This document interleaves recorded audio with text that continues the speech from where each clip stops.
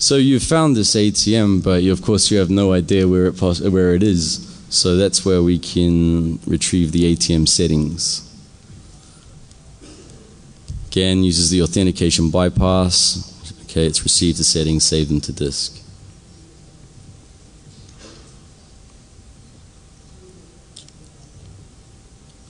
So at the top here, you can see the master passwords for my ATM, Barnaby's ATM. I actually don't live at 123 Kiwi Street, by the way. But yeah, so it has your location, the master passwords, as well as the phone numbers, and also the IP address. Now, so far, all of these attacks have actually required someone to be at the ATM, and I require a volunteer from the audience now. Is Brandon actually here? I think he has a specific card created for this. By the way, it was just any volunteers would have had all their credit card details displayed on the screen, so you have to be careful before you raise your hand.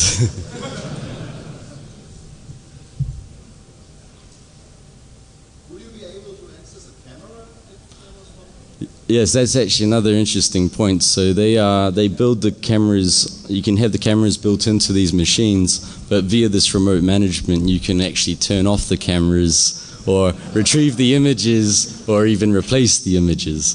So.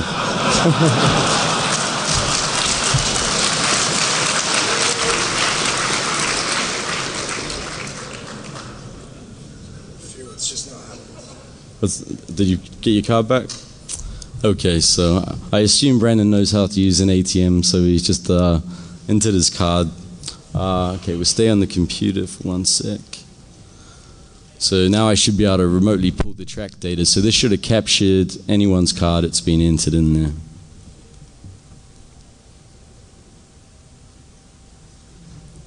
Okay.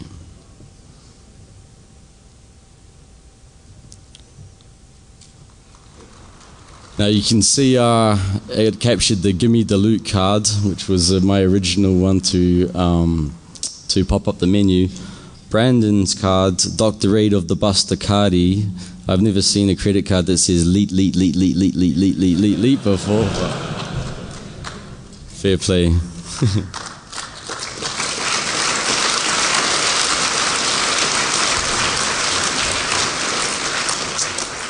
Okay, if we go back to the ATM again, please.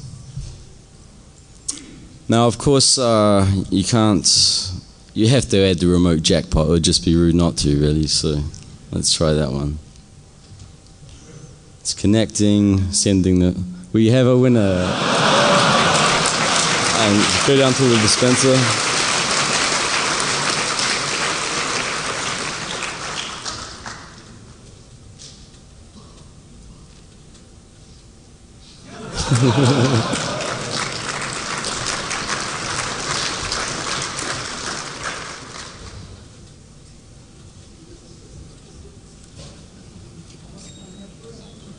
What's that?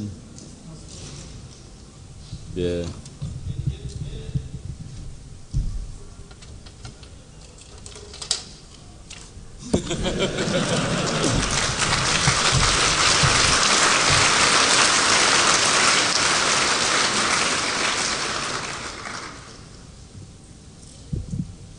Whoops.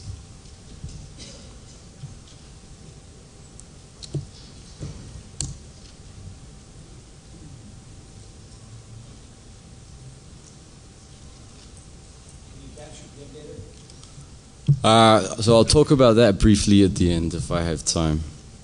But yes. Okay, so... Oh, actually, I almost forgot about the other ATM, I'm sorry. So you remember that the attack on the other ATM... Actually, let me just make sure I have the correct firmware on it, 1 sec.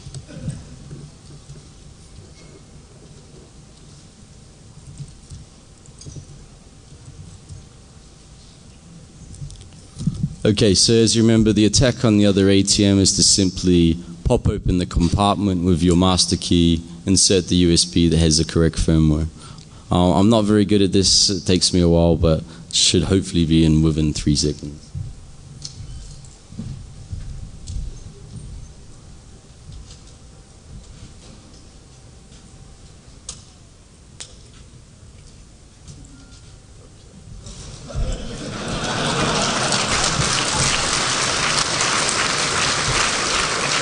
So that's the attack essentially carried out on that one, and if we could zoom in on that one.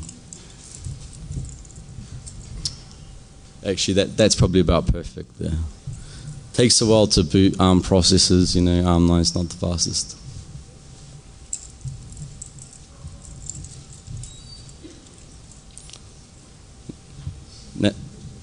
Now you're going to have to forgive me because this was tailored originally for Black Hat, so there might be a bit of oh, you'll see. It was also tailored for Vegas as well, which you'll also see.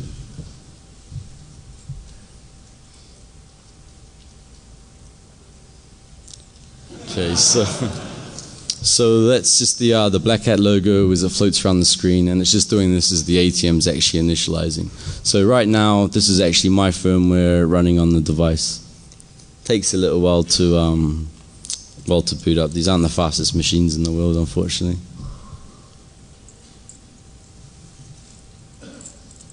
Any quick questions while this is happening? Eh? What's up? I would say a year here, on and off, you know. It's more of a hobby, sort of a nighttime job.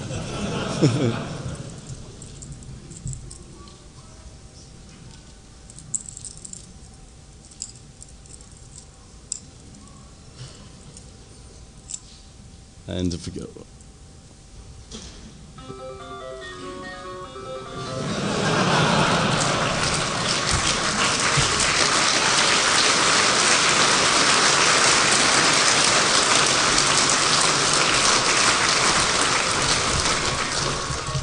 I think it has a better effect if I just open that first cabinet.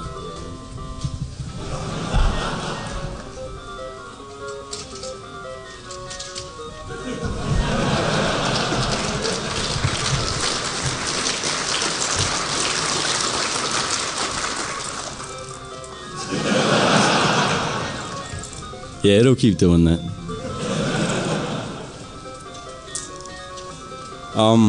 I'm just going to disconnect the sound because it's kind of bugging me a bit.